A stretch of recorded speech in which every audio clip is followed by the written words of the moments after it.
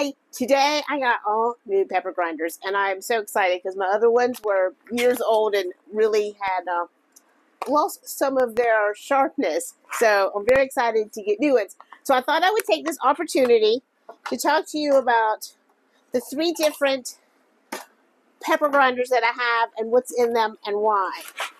So of course we have the black peppercorn. Now, the black peppercorn, a lot of people use as their everyday kind of pepper, and I don't. I have specific things that I like for the black pepper. The black pepper is definitely a bolder, more spicier pepper, and I like it for things like chilies, and of course, you know, there's that southern country sausage gravy that really has to have the black pepper. Now, the black peppercorns are actually the same as the white peppercorns. They're the same as the green peppercorns. It's all the same berry. The black peppercorns are picked right before they're ripe, and they're left to lay in the sun for a couple of weeks. And that's what makes them shrivel up and turn dark. And this, I don't think, was my best choice. Oh, there we go. To get this pepper in here. So I like my black peppercorn. Now, peppercorns whole like this, if stored in a cool, dark place, they will last you 3 to 4 years. But once your pepper is ground, and you buy those little things of ground pepper, well, you got about 4 months before your pepper starts losing its flavor, which is why I like to grind mine fresh. My pepper's going to stay fresher longer, and I don't have to worry about it losing its vitality, if you will. And a lot of those pepper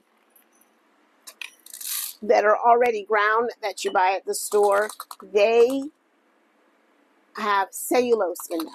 And the cellulose they put in there to keep it kind of free-flowing.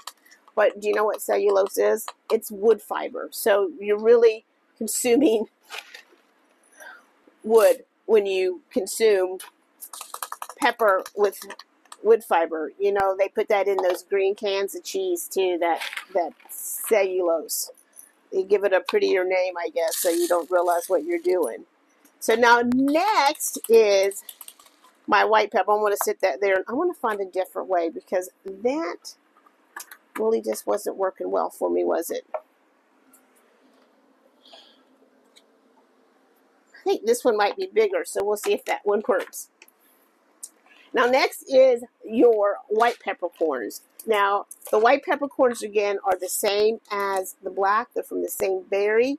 And the white peppercorn, they remove that outer shell and you get just the seed inside. And the white pepper is definitely milder.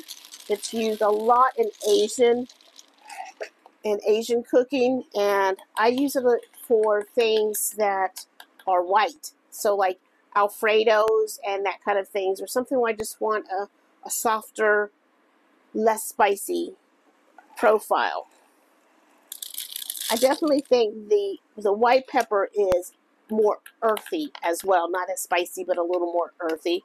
So the white pepper is obviously one that I use. I just don't pick it up every day. And I don't pick the black one up every day, too. See, that one was better. I think we'll finish this one off. And that leads us to my favorite. I pick this up every day.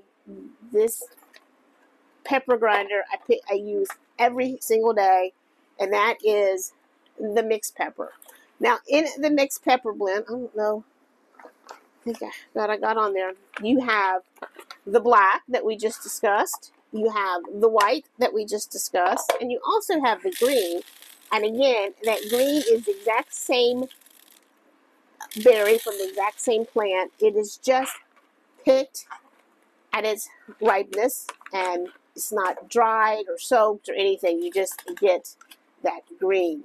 Now, the thing that I like about the mixed is that it is complex, it is balanced, and it's just has a really balanced flavor profile.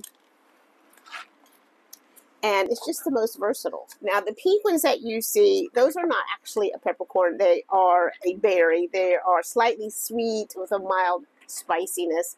Now, some of your mixed, sorry, somebody just came by and rocked this. Now, some of the mixed peppercorns you get actually have allspice berries, so that's always a good choice too. So this is I use this every single day. I pick this peppermill up every day. This is my go-to for just about everything, is my mixed pepper blend. It's just so versatile. So if I was in a situation and they said, Carrie, you can only have one pepper grinder on the boat, well, it'd have to be the mixed peppercorns. So do yourself a favor, grind your own pepper, try to find a pepper that is nice, and peppercorns that is a really nice peppercorn, not just the cheapest peppercorn that you find at the store, because it can have additives and you just don't know what.